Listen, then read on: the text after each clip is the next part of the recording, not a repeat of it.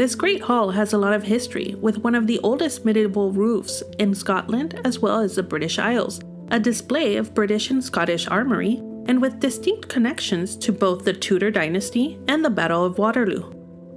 Great halls were once a royal palace's large gathering place for feasts and events. As Edinburgh Castle was transformed from a royal palace to a military garrison, the Great Hall's role also transformed. Hi, this is Veronica of History Victorum. Join us as we visit Edinburgh Castle's Great Hall. What we see today is a Victorian-era renovated hall with weapons and armor, which are from Britain or captured during battle. Some of the weapons on display are claymores. These swords weigh 5 to 7 pounds, which may be why a soldier was required to use both hands. Swords that have basket hilts and typically used with leather shields or targe. Halberds, which are a combination of axe, spike, and hook, or in this case a thorn, and were commonly on display in medieval Scottish great halls. Lochaber axes, which are long rounded axes with a hook. This weapon was used against horsemen in order to pull them off of their horses. Partisans, which are long spikes with side spikes at the bottom to ward off swords. Spears from Henry VIII's army in the 1500s. Bronze mortars, which are similar in design to those used against the Jacobites in the Battle of Culloden in 1746. This building's great history goes back to James III of Scotland. The Great Hall of Edinburgh Castle was built by James IV from 1509 to around 1511. His father, James III, had planned on moving Edinburgh Castle's royal residence from David's Tower to a new set of royal buildings which would be surrounding this new open-air palace yard, known today as Crown Square. Today, the Great Hall is the oldest building surrounding Crown Square. The Great Hall was built over vaults created by James III to help extend the flat surface over the sloping volcanic rock and allow for additional valuable building area.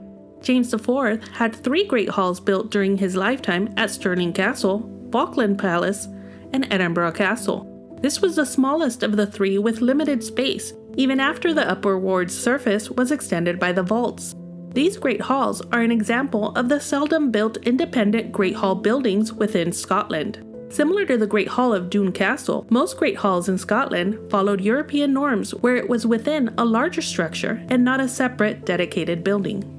Great halls were once the center of the royal court's public and ceremonial events, with royalty eating meals here. Later on, they would take their meals in their own chambers, with special occasion meals reserved for the Great Hall, including major feast days. When large feasts were in the Great Hall, it was designed to have the high table at one end. The high table was reserved for royalty, family, and on special occasions for guests. This area of great halls typically had its own heating source, separate from the rest of the hall, was raised, had tapestries or canopies, and likely a cupboard or dresser for displaying drinking vessels or silver plates.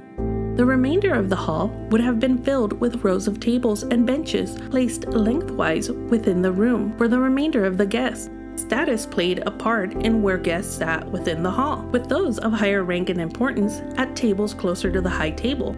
Outside what is now the main entry of the Great Hall, there was a room that allowed for connection to the kitchens so that servants could move between the Great Hall and kitchen without guests noticing. It is believed the vaults underneath the Great Hall and Queen Anne building were used as the kitchen. At one point, this wall had a pentis or covered corridor similar to the hall at Stirling Castle that also had one along the lower part of the building facing the courtyard. James V later moved the royal residence from Edinburgh Castle to Holyrood Palace and continued to use the castle's Great Hall for various special occasions. This continued with his daughter, Mary Queen of Scots, who upon her return to Scotland in 1561 had a dinner at the castle prior to heading down the Royal Mile to Holyrood Palace. Mary Queen of Scots only lived in Edinburgh Castle prior to and up to the time that she gave birth to her son James VI. The original roof of the Great Hall still survives and is one of the oldest medieval roofs in Scotland and the British Isles. It is only one of 2 late medieval roofs found in Scotland today. It is a hammerbeam roof that is held together by the timbers themselves using pegs. Over 500 years later, the roof is in perfect condition without the need for nails or screws. Records show that an Italian mason was employed from 1511 to 1512 The beams are decorated with stone corbel brackets, carved with James IV's royal cipher and other images of Italianate Renaissance, one of the earliest built in Britain. Some of the symbols found here are the fleur-de-lis, which is found in Scottish and Tudor heraldry, the IR4 cipher, which stands for King James IV, Venus with Tudor roses representing love, IHS within the sun, which stands for Jesus Christ, Udo, a cherub that represents love, a lion's head, which represents Christ as well as the Scottish royalty, a white rose, which is a symbol of Queen Margaret Tudor, a wedding cup with the Tudor rose and Scottish thistle symbolizing the marriage.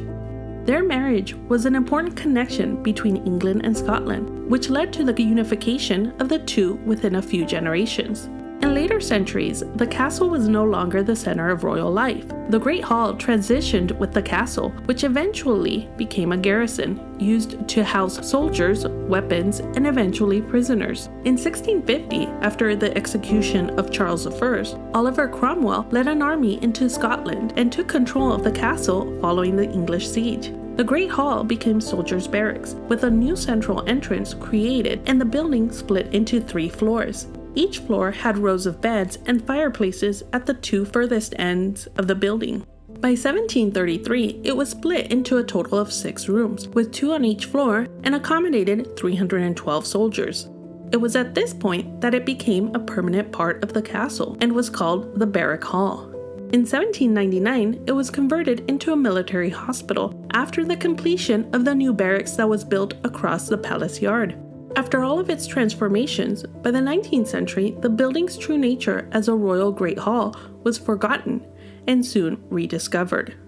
Royal engineers discovered the medieval Hammerbeam roof, which had been whitewashed, and a push for the building's restoration began. The stone corbels required repair, which ranged from very little repair to full replacement.